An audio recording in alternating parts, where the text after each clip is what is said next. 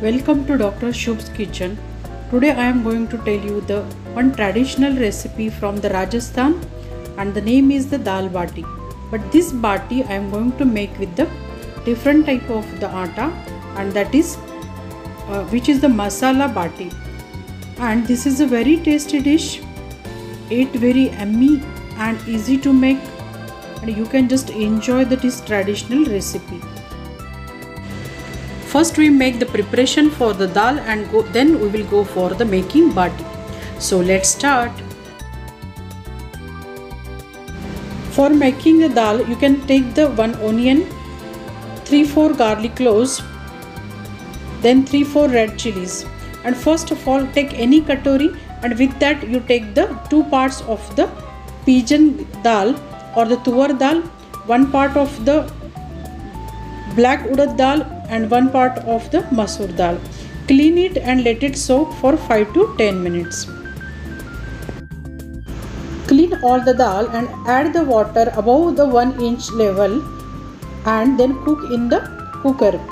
Take a tamarind around the 2 inches and clean it and add some water and let it get soft. The dal should be enoughly and very nicely cooked, so the water should be very adequate, otherwise it won't cook very properly. And the tamarind also should be get very soft, so at least soak it for the 10 to 15 minutes.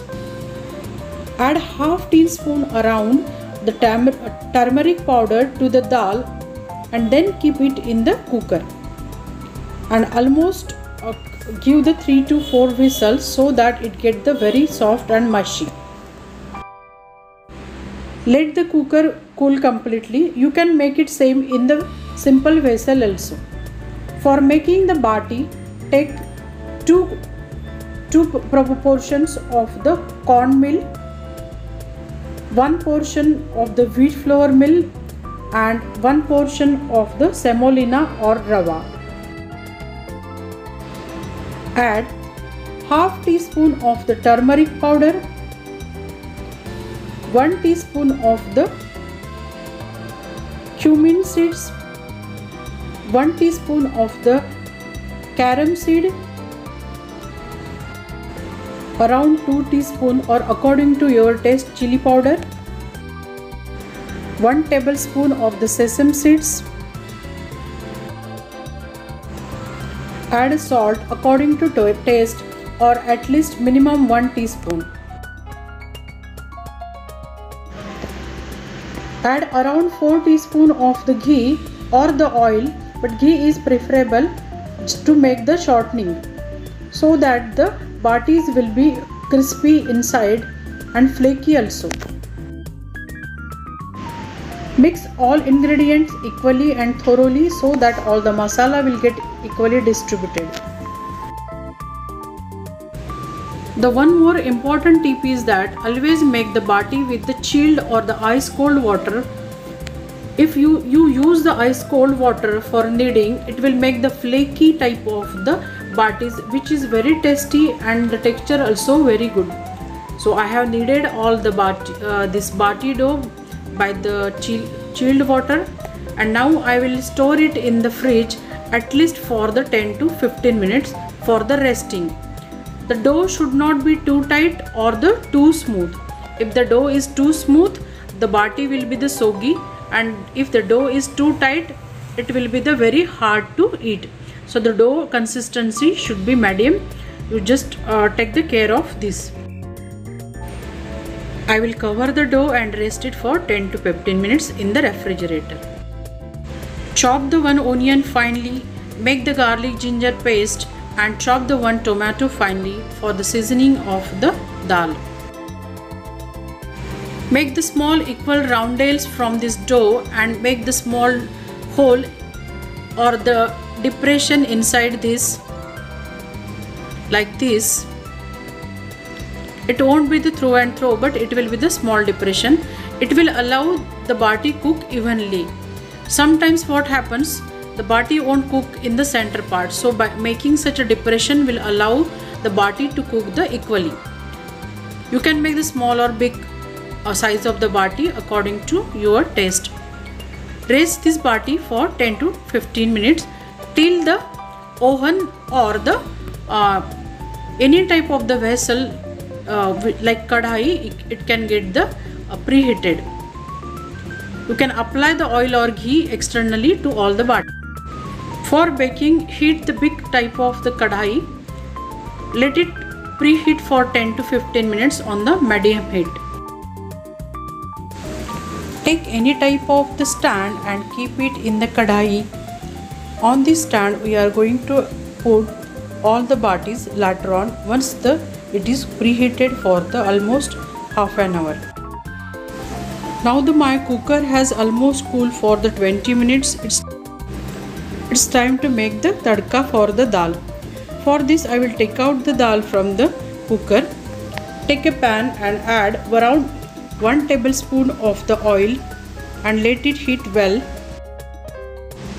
By this time, my handmade cooker, or you can say that the oven, is ready. Now I will put all the batis one by one in it and let it cook on the one side for 10 minutes.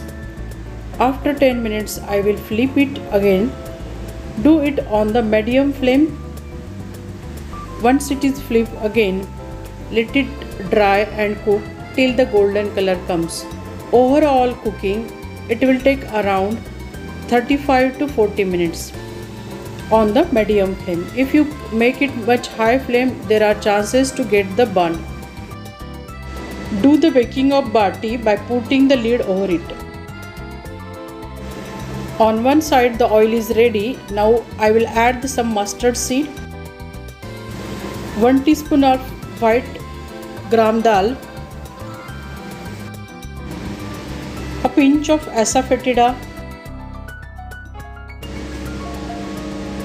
1 teaspoon of cumin seeds,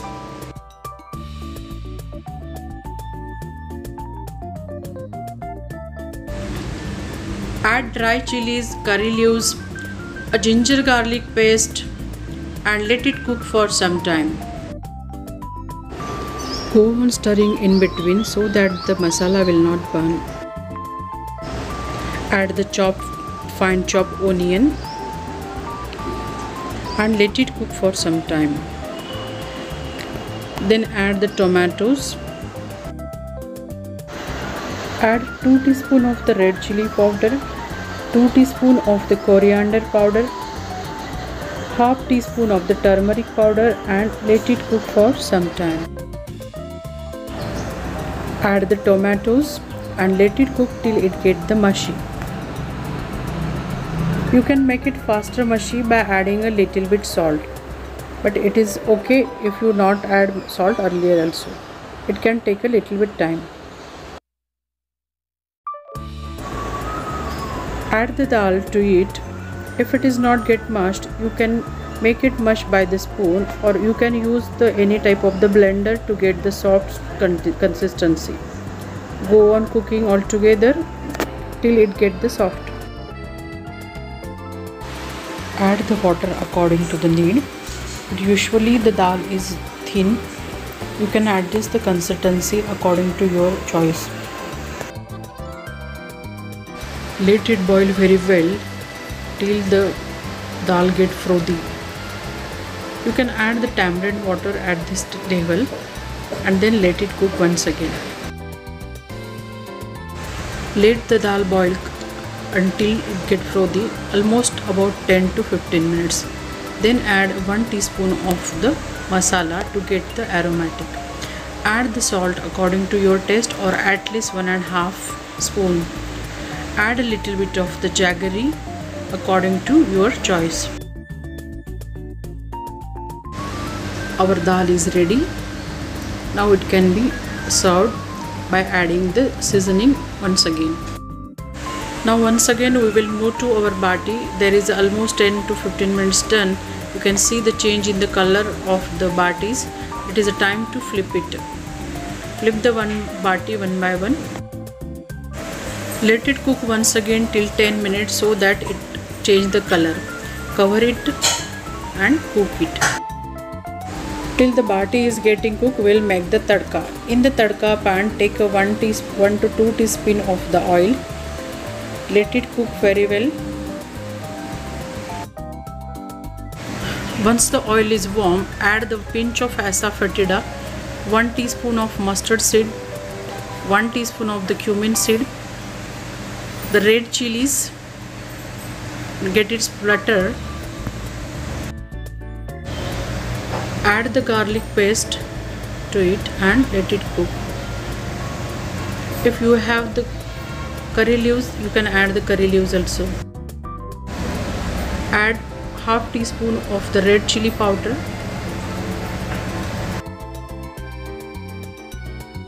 Directly pour this tadka over the dal which is prepared. It will give the good aromatic smell and it enhances the taste of the dal tremendously. So just don't skip this. It is a just amazing taste by this method. Our dal is completely ready and now we can add some coriander leaves and it is ready to serve.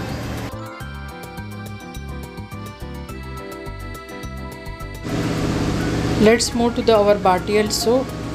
It is 10 minutes done and the bati has cooked from the other side also. Now we will flip it once again. You can see the golden color.